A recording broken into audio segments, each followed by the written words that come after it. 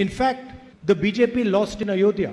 They lost in Uttar Pradesh, and they lost because they were attacking the very idea of India. Over the last 10 years, the BJP has attacked the constitution. They attack the constitution when they make one community fight with another community. They attack the constitution when they try to impose one idea, one language, one culture on this country. Before this election, BJP leaders clearly stated that they will destroy this constitution, change this constitution, throw this constitution in the rubbish bin. The whole idea of 400 Par was to change the constitution of India.